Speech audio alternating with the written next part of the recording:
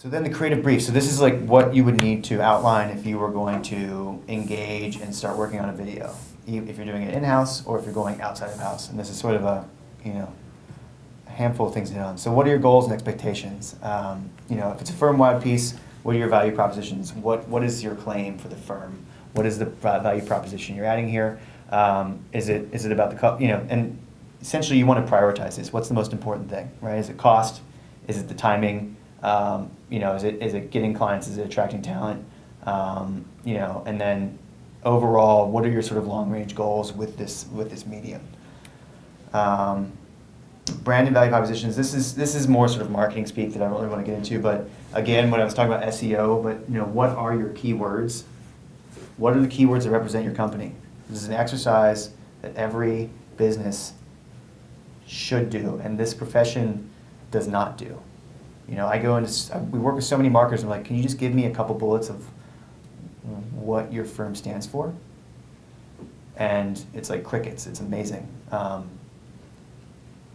it's kind of terrifying, right? I mean, design is this sort of, ethereal thing, and then there's the final product, and we show the final product. But what we do as a service, you should be able to communicate why your company and the services that you add are different than your competition. So differentiators. Story, right? The fun part. So beginning, middle, end. It's a typical structure. You don't need to reinvent the wheel. Again, this is baby step stuff. So tell me sort of the format. I showed you 4 from earlier. Inform and entertain. Entertaining is critical. A lot of videos that we do, or multiple chefs, too many chefs involved, right? You get involved with a lot of like egoed architects, and every principal in the firm wants to have, something to get their hooks on. I mean, architects are their own worst clients.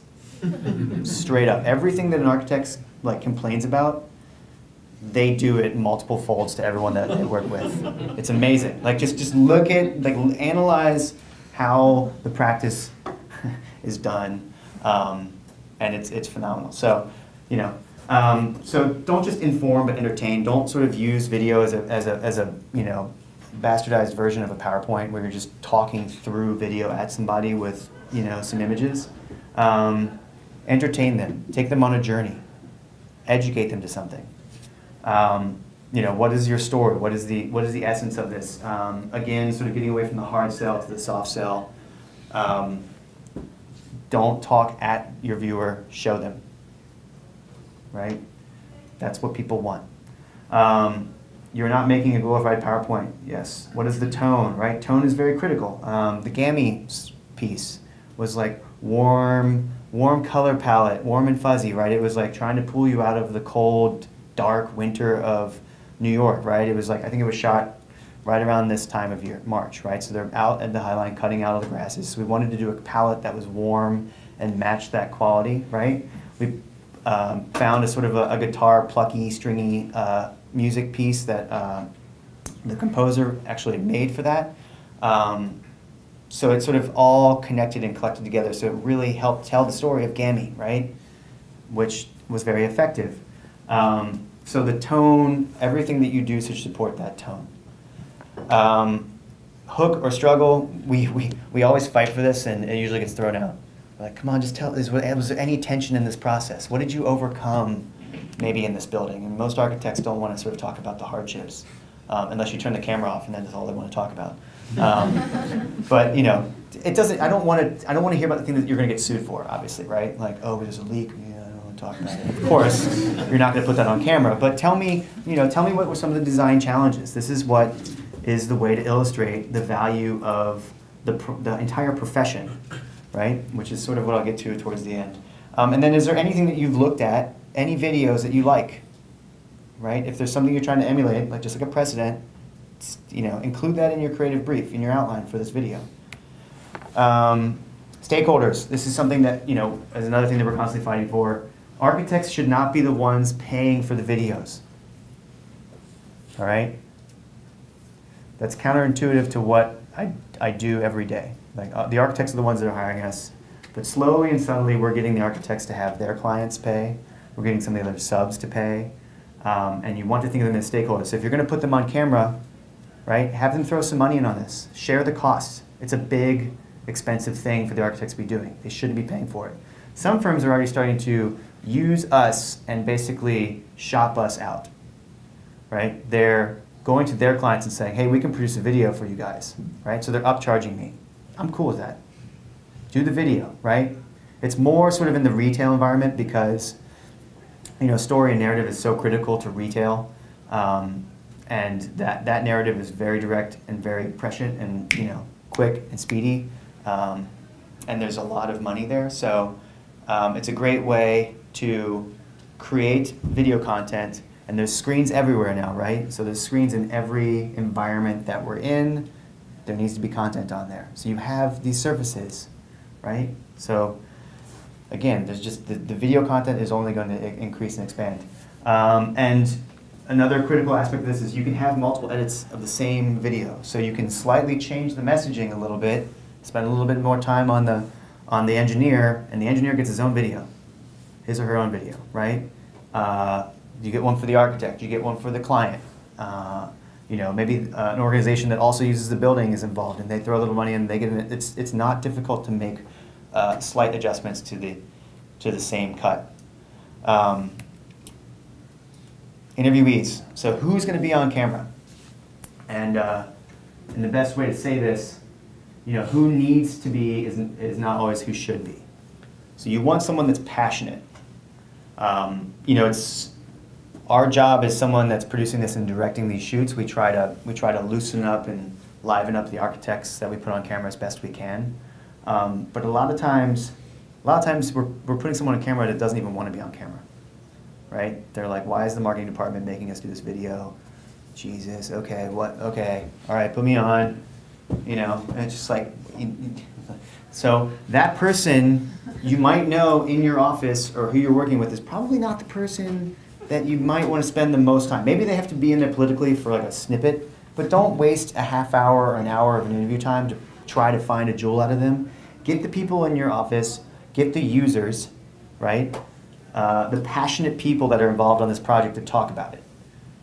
That comes through directly in the messaging of the video, right? It's the same thing as like bad acting. If you're watching a film that has bad acting, all you can see is the bad acting, right? No one that we're putting on camera is an actor. So if they're not talking from the gut passionately, you are instantaneously bored.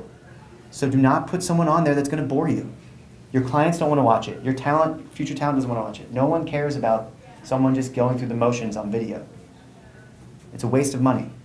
So passionate entertaining. More is not merrier, so you don't need a lot of talking heads. You get sort of lost. Simplify it. A few minutes, a few people. You don't want to go crazy. You can show, obviously, humans and multiple people, but don't give them a lot of talking space. Don't give them a lower third. You don't want to have too many people introduced, and it'll also explode your budget. And people love people, right? I mean, architects love buildings, but they also like people in their buildings. And it's a personal pet peeve, and I think it's why we're sort of backed into a corner with this industry, is that we've done a very good job of dissociating the built environment from people. And we don't show imagery with people using our buildings. And so, well, a lot of times with our projects, I push to actually include the people. Now, we don't want messy, you know, we were talking about trash cans today. You know, put the trash can around behind the column so you don't see it in the shot. But you want to see this building used. All right. I gotta go faster. Well, we're gonna hack off the end of this presentation, guys.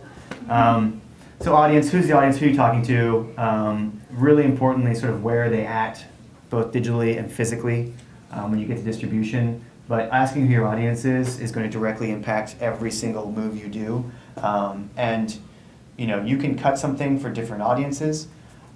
You can also, you know, we like to think of the audience as like a target, right? There's a bullseye, and there's another ring outside of it. So you have this primary core audience that you're always thinking of, and then there's maybe a secondary audience. So the CLR, Zoo Exhibit Design Firm, you know, they were doing that to talk to potential clients, which is zoo directors, and that's where they distribute it at the National Zoological Conference. But they also, secondary audience was all these people that work in zoos. So this video got traffic all over these zoo blogs for zoo workers, zoo enthusiasts, because look at this great work that's happening in these other zoos. All of a sudden you have this huge swath of people that are probably not going to be writing the check, but they're your name, your firm needs to get out there. And that's going to further increase the profile of your firm, raise you up in SEO, all of that stuff that I've sort of covered. Assets, graphics, again, what do you have already that you can use in the video? So you have models, right? You have sketches. Are they scanned? Do you have computer-generated graphics? What format are they? Are they vector? Are they rasterized? You can take that stuff, pull it into After Effects, animate it, or choose your favorite program. Are there graphic standards? Is there a sort of certain color palette you're going to be going for in this whole piece? Because that'll impact how you shoot the entire video and sort of what format you shoot it on as far as the compression of the file. So, what is the sort of graphic essence of this? And are there other sort of marketing campaigns or drivers that are happening at the same time? Oh, whoops, that's a shift key. Schedule, sort of obvious. When does it need to be done? When can you get to the site? When can you get, be on site? That Kimball video, we shot that opening weekend.